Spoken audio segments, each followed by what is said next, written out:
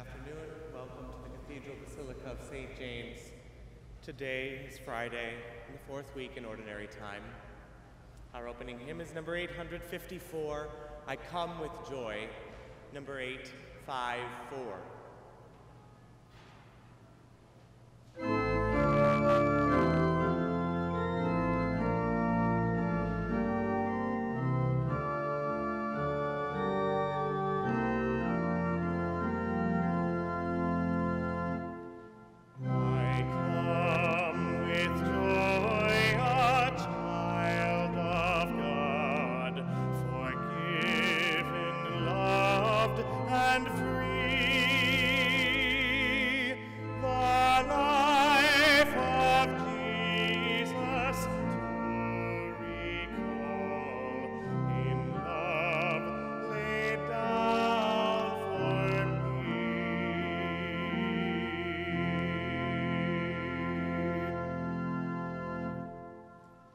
In the name of the Father, and of the Son, and of the Holy Spirit, the grace of our Lord Jesus Christ, the love of God, and the fellowship of the Holy Spirit be with you.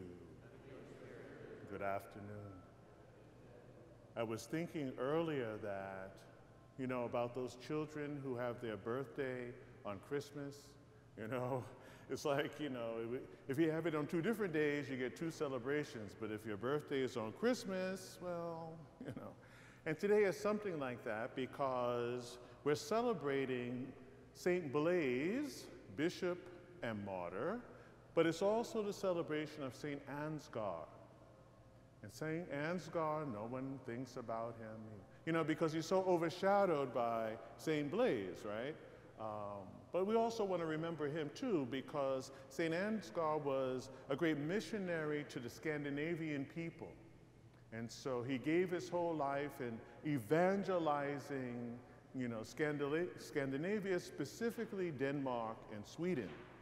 But St. Blaise, he was from Armenia, and he's very famous for a story where he helped a mother whose son had a fishbone stuck in his throat, and he had prayed, and the child was relieved from this injury. And so he became very famous for healing, and specifically throat ailments. And so perhaps you're here today for that reason to receive the blessing of the throats, which we will have after the Mass, okay? And so, just one more note. I was ordained a deacon in Rome in 1997, and my very first Mass as a deacon was at St. Blaise Church in Dubrovnik in Croatia. And so I was going to look up something in Croatian to say, but I figured I'd probably mess it up, and so I didn't do that. But I just want to thank Croatia and Croatian people. I've since come to know how wonderful Croatian people are, and Dubrovnik is extremely beautiful if you've not been there. And so I thank you that I was able to celebrate my first Mass as a deacon in your country. So brothers and sisters, let us acknowledge our sins and so prepare ourselves to celebrate the sacred mysteries.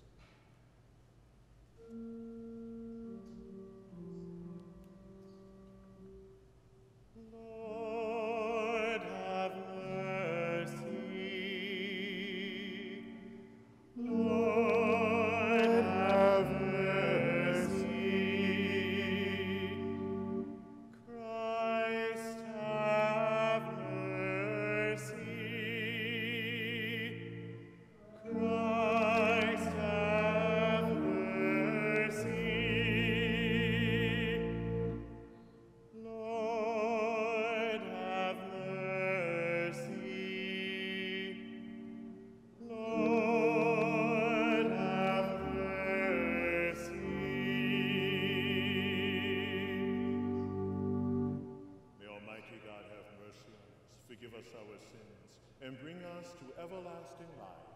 Amen. As we pray the opening prayer, let us also remember the parish of St. Francis of Assisi, St. Blaise, where Monsignor Paul Jarvis is a pastor, and he is assisted by Father Gerald Dumont and others, that their ministry be fruitful and that they have a wonderful feast day. Let us pray. Hear, O Lord, the supplications your people make under the patronage of the martyr St. Blaise, and grant that they may rejoice in peace in this present life and find help for life eternal. Through our Lord Jesus Christ, your Son, who lives and reigns with you in the unity of the Holy Spirit, God forever and ever. Amen.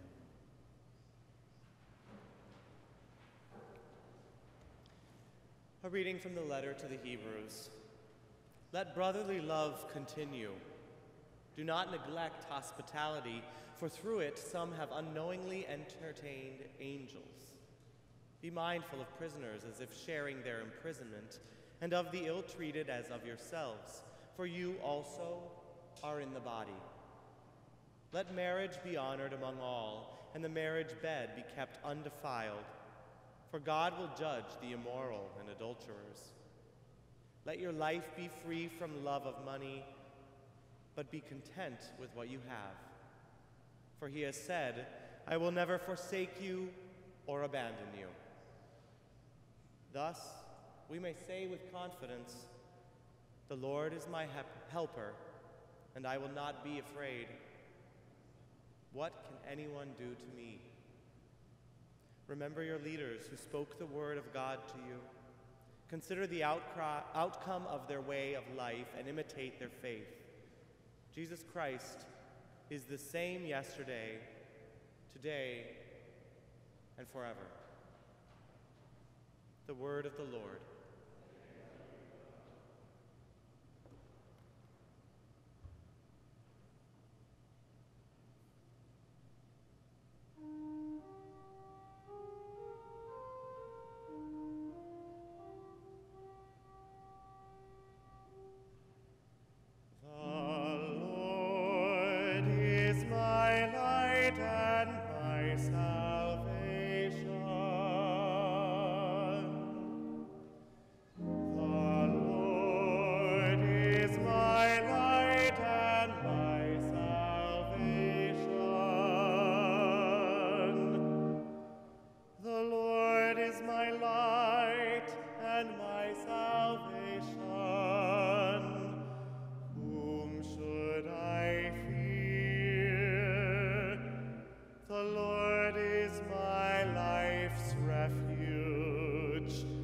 Of whom should I be afraid?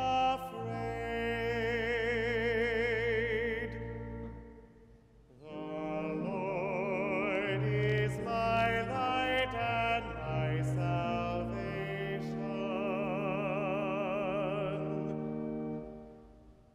Though an army encamp against me, my heart will not fear.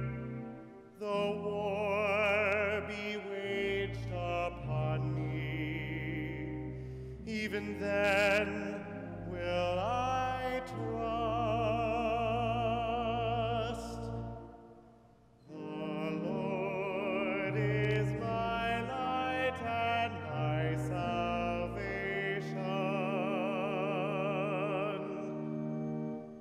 for he will hide me in the day of trouble. He will conceal me in the shelter of his tent. He will set me high upon a rock. The Lord is my light and my salvation.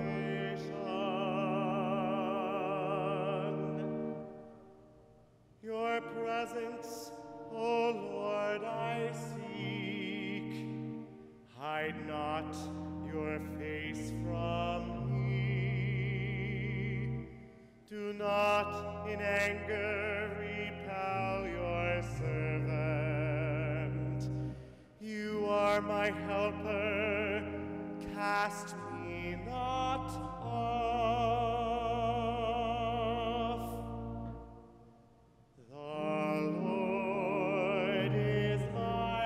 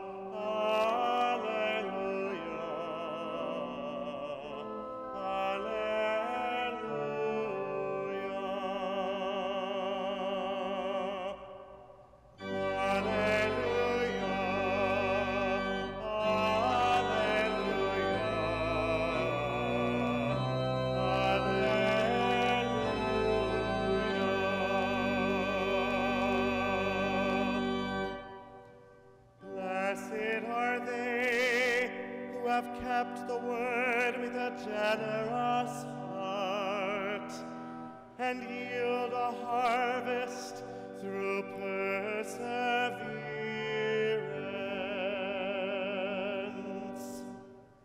Alleluia, alleluia.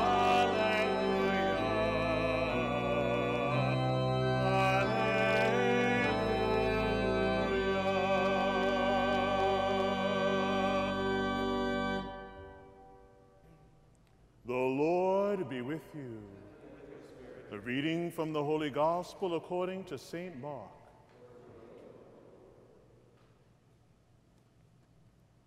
King Herod heard about Jesus, for his fame had become widespread, and people were saying, "John the Baptist has been raised from the dead. That is why mighty powers are at work in him." Others were saying, "He is Elijah."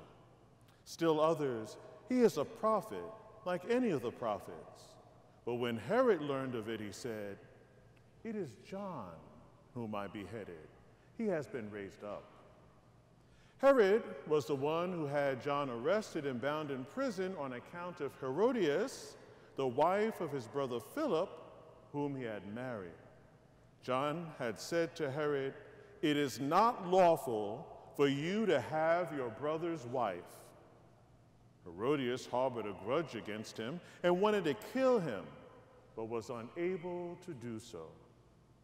Herod feared John, knowing him to be a righteous and holy man, and kept him in custody.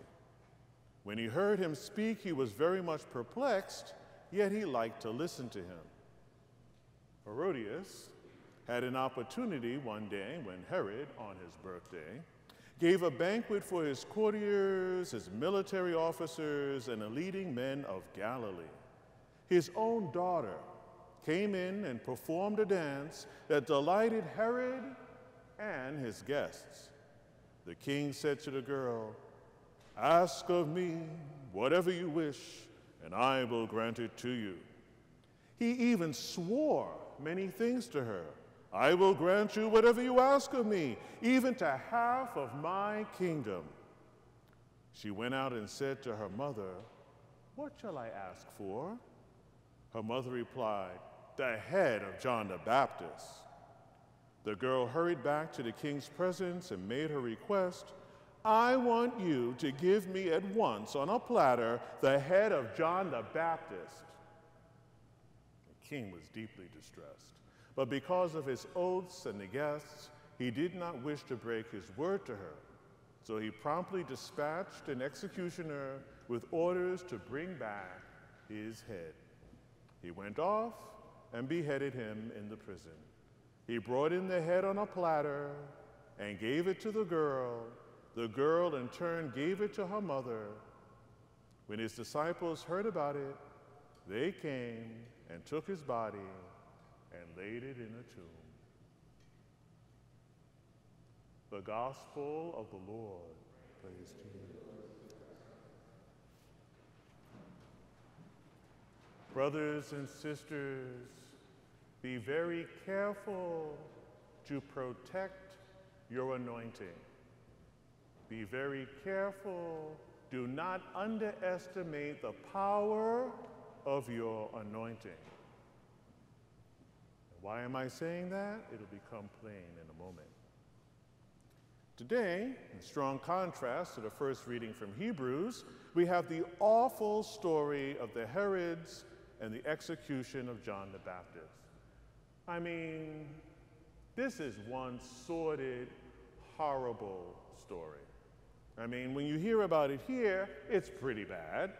But when you hear the whole history of this family, it borders on gross. I mean, these are some strange people, all right? And so when you hear this, just keep this in mind, that this is not nice. Herod the Great had at least 8 wives and at least 14 children. One was Herod Antipas, and when his father, Herod the Great, died, he gained rule over Galilee. In the year AD 26, he went on a trip to Rome to visit his half-brother Philip, his wife Herodias, and their daughter Salome. Herod the Great had killed Herodias' father and his brother Alexander, and he married her to Philip, her uncle. He would have been around 20 when he got married, and she would have been around 8 years old, 8. During that visit, this is so ridiculous. It's almost hard to say. Let's just think about this. He went on a trip to visit his half-brother, in Rome. And while he's on this trip, he falls in love with his brother's wife. Okay? So they have a major fling. I mean, it's not even a fling. I mean, they have like this major thing going on. And so as a result of this, he divorces his wife, Phasaelus, and Herodias divorced her husband, Philip, which as you learned was her uncle anyway, and they married. Now, Herodias was the wife of her, like I said, of her new husband's brother while he was still alive. This is what's so ridiculous. I mean, not only is it immoral, it's illicit and unheard of. But she didn't care at all. So in all this intrigue, we can see people are deeply in love. In all this intrigue, we can see that people are deeply in love. Yeah, they are. They're deeply in love with money and with power. Antipas was intrigued by John the Baptist and initially had protected him. But Herodias hated him to the core. Why? Because he called her out. He pointed out her illegal and immoral marriage, and she was determined to kill this guy. Since he threatened her power, money, and lavish lifestyle, she took advantage of the opportunity during a drinking party when Herod was bragging to all his guests because of Salome, his stepdaughter, had done a great dance. Now remember I told you how sordid and awful all this is? Now can you imagine him boozing it up, right? And he starts bragging, because she did this dance. I'll even give you half of my kingdom. I mean, what is this guy saying? But I want you to really think, this is his half-daughter, and considering all this other stuff going on, he enjoyed the dance so much. Think about it. What do you suppose was going through this guy's mind? So the letter to the Hebrews reminds us that our lives are visible to the divine world. Because he says people have entertained angels without knowing it. And this can happen to you. You could be in CVS or just minding your business and interact with an angel and not even know. But the other thing is that we don't see the divine world from here. We tend to think the divine world is up there somewhere or something like that. But the divine world has total visibility of our world. So everything that we're doing is, everybody knows what we're doing, and we ought to probably think about that. We acknowledge that our lives come from God and not from the material things in our lives, I hope. We have to be careful of those things that will damage our relationship with God. That's why we have to protect our anointing, because we're not just ordinary people anymore. We are the baptized. You receive an anointing in baptism. We are the confirmed. You receive another anointing. And for a deacon and for a priest, we have another anointing. And so you have to protect this. This is a divine life in you that gives you access to different aspects of reality. Let's just put it that way. And since you're not regular people anymore, you don't want to throw this away. You want to cultivate your anointing. You want to go deeper and deeper into what does it mean to be surrendered to God. That's why we don't love money. We use money, but we don't love money because we love the one from whom all things come, which is our God. But if we start to love the money, that's not what an anointed person does. It doesn't make any sense, because why should you be more enamored of the effect rather than the cause? You go back to the source, not to the result. Illicit activities, immorality, and loving money more than God will damage our relationship with the Lord. Our story today shows us people carried away with themselves, totally oblivious to God, and how their lust and greed led them to the execution of a prophet of God. Now really think about that. Their immorality and their total obliviousness led them to kill a prophet of God. And that same obliviousness, that same political intrigue and bad religion will eventually lead to the execution of the Son of God. So we really ought to be careful that our own selfish preoccupations don't lead to the destruction in our own lives of all that is holy.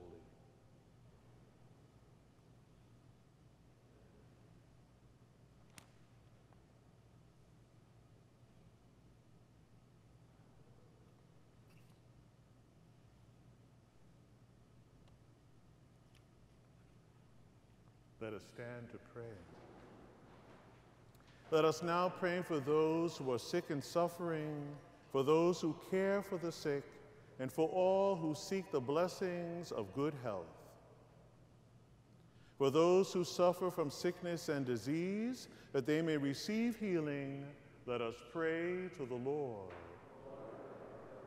For the mentally ill and for their families, that they may receive comfort, let us pray to the Lord.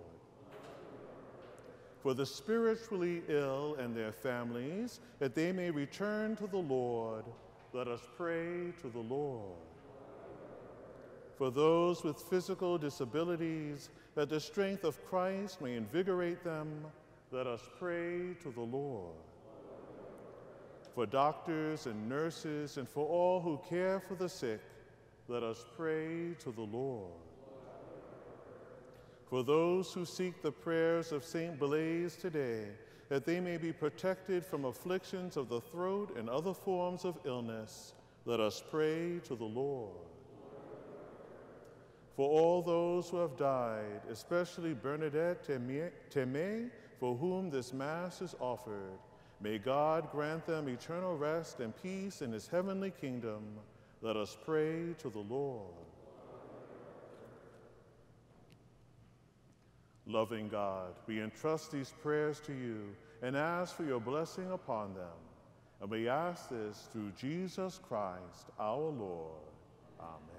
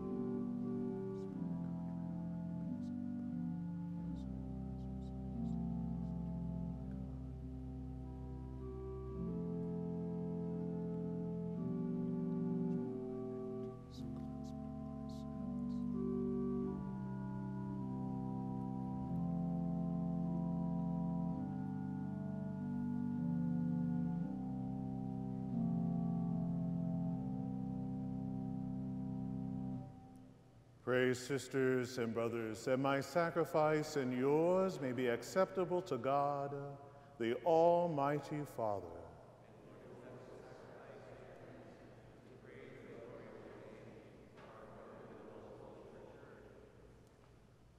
Sanctify our offerings by your blessing, O Lord, we pray, and by your grace may we be set afire with that flame of your love through which St. Blaise overcame every bodily torment, through Christ our Lord.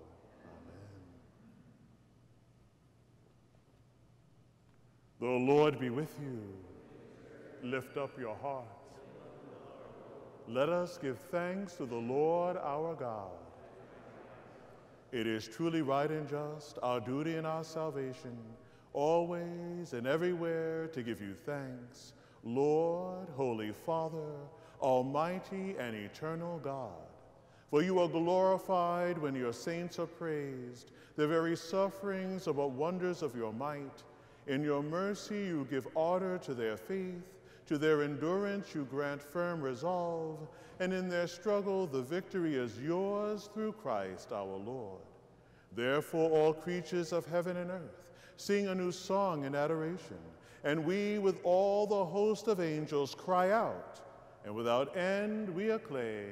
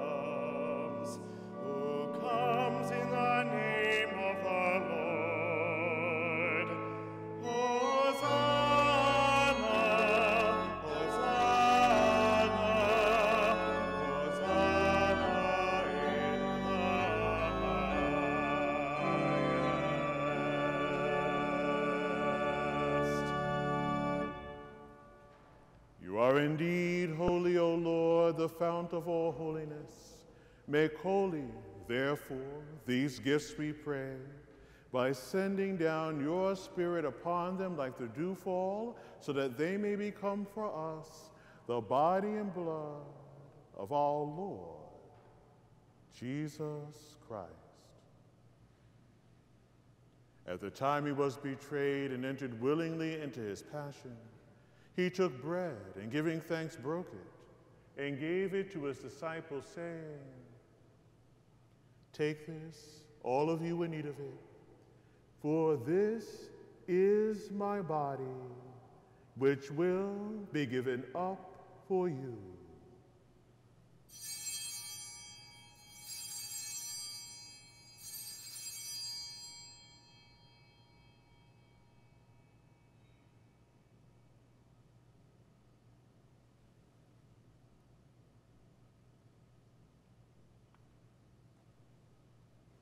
In a similar way, when supper was ended, he took the chalice, and once more giving thanks, he gave it to his disciples, saying, "Take this, all of you, and drink from it, for this is the chalice of my blood, the blood of the new and eternal covenant, which will be poured out for you and for many, for the forgiveness of sins.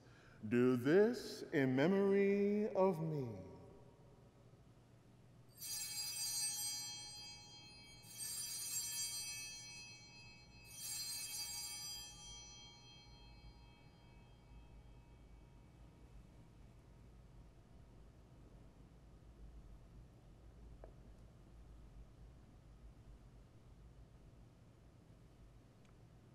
The mystery of faith.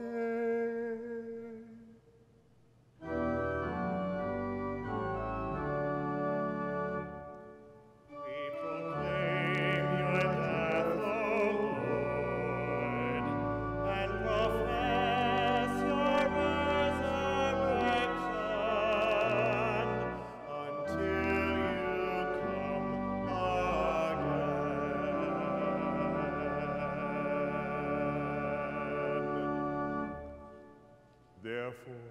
As we celebrate the memorial of his death and resurrection, we offer you, Lord, the bread of life and the chalice of salvation, giving thanks that you have held us worthy to be in your presence and minister to you. Humbly we pray that partaking of the body and blood of Christ, we may be gathered into one by the Holy Spirit. Remember, Lord, your church spread throughout the world and bring her to the fullness of charity, together with Francis, our Pope, Robert, our Bishop, his assistant bishops, and all the clergy. Remember also our brothers and sisters who have fallen asleep in the hope of the resurrection, and all who have died in your mercy. Welcome them into the light of your face. Have mercy on us all, we pray, that with the Blessed Virgin Mary, Mother of God, with Blessed Joseph, her spouse, with the blessed apostles and all the saints who have pleased you throughout the ages, we may merit to be co-heirs to eternal life, and may praise and glorify you through your Son, Jesus Christ.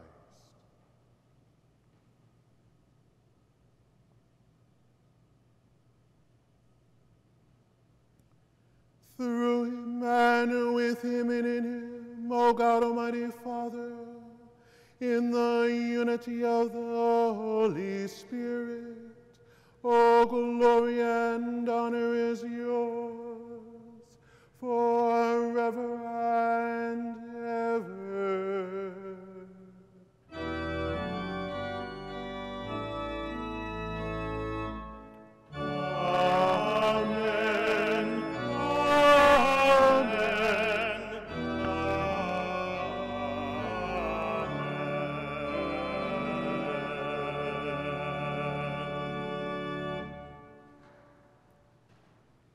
Let us now pray for the coming of God's kingdom as Jesus himself taught us. Our Father, who art in heaven, hallowed be thy name. Thy kingdom come, thy will be done, on earth as it is in heaven. Give us this day our daily bread, and forgive us our trespasses, as we forgive those who trespass against us. And lead us not into temptation, but deliver us from evil. Deliver us, Lord, we pray, from every evil. Graciously grant peace in our days, that by the help of your mercy we may be always free from sin and safe from all distress, as we await the blessed hope and the coming of our Savior, Jesus Christ.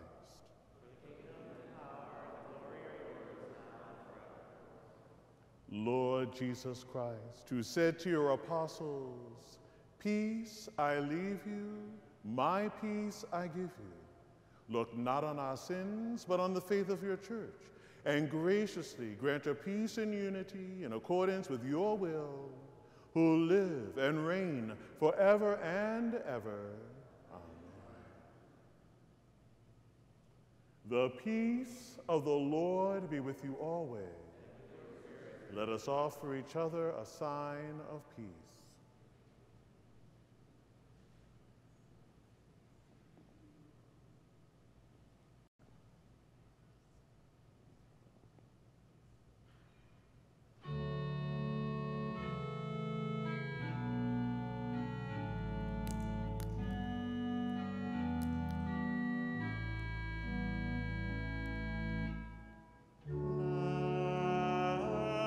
Lamb of God,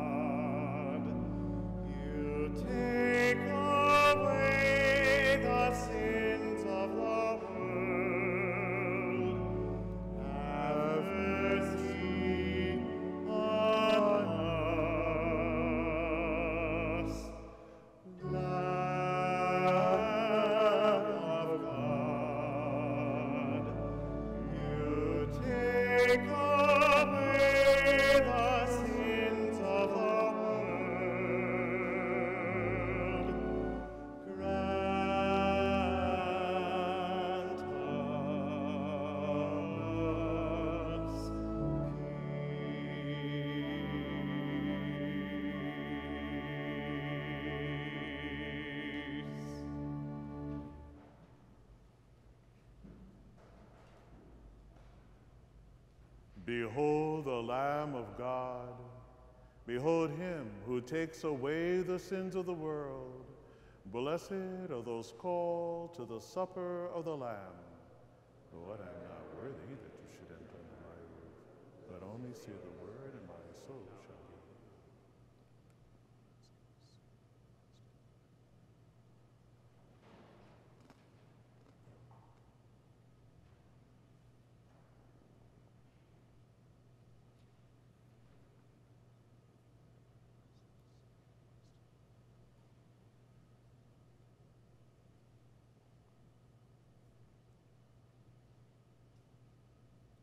The communion hymn is number 929, Let Us Be Bread, number 929.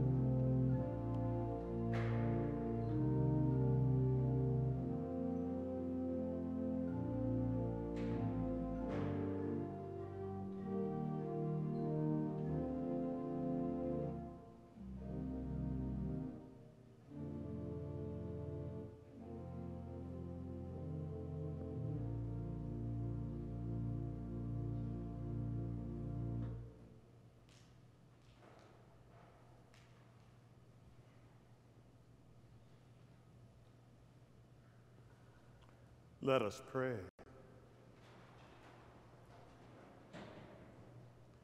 May the sacred mysteries of which we have partaken, O Lord, we pray, give us that determination which made your blessed martyr Blaise faithful in your service and victorious in suffering. Through Christ our Lord. Amen. And so, as I said earlier, we will be receiving the blessing of the intercession of St. Blaise right after Mass, and we can form a line just as we do to receive communion. The Lord be with you. And may Almighty God bless you, the Father, the Son, and the Holy Spirit. Amen. Our Mass is ended. Let us go in peace. Thanks be to God. And have a most blessed day. Thank you. The closing hymn is number 743, Love Divine, All Loves Excelling. Number 743.